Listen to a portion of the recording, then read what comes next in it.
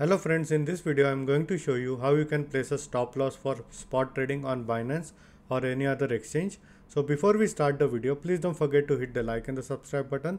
It really helps my channel grow. So as you can see, I am on my Binance right now, and now you want to place a stop loss on this BTC to USDT pair, for example. So what you have to do is you will need to go down, and now you will be able to see these three options: limit, market and stop limit. But you will need to select this stop limit over here. Now if we check the current BTC price, it is fluctuating a lot, so it is close to like 43,573. Now there might be some scenario where Bitcoin will fall down drastically because market is always correcting itself, and there is a high chance that Bitcoin might fall due to some news that might be coming in. So you have to put a stop loss for this. So this is trading at 43,500. Let's say if you want to put this stop around 42,500. Now what will happen is like this is the trigger point for the stop loss. Now you will need to place a limit also on this.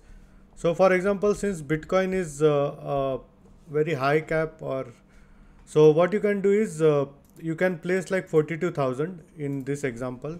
So I will just redo it again, 42,500, and I will make it 42,000. Now what will happen is like once BTC falls to this levels, then the stop loss is triggered, and then this is the limit price. Limit price meaning this is the lowest point where Bitcoin would be sold. So it depends, like let's take an example, like if the stop limit is triggered at 42,500 and Bitcoin doesn't fall at 42,000, then it will select the highest value as to how much it has fallen, and it will go ahead and sell all your coins or tokens at this price.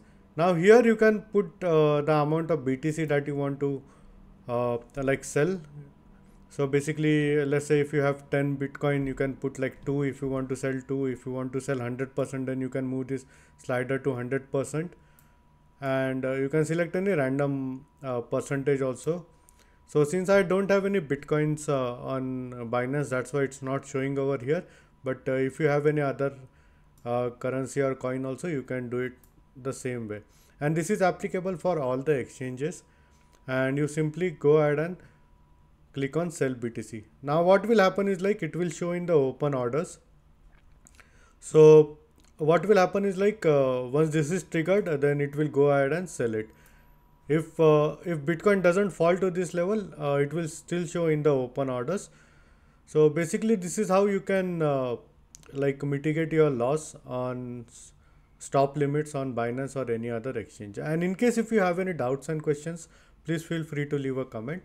I would be more than happy to help you. Hope you like my video. Thank you for watching.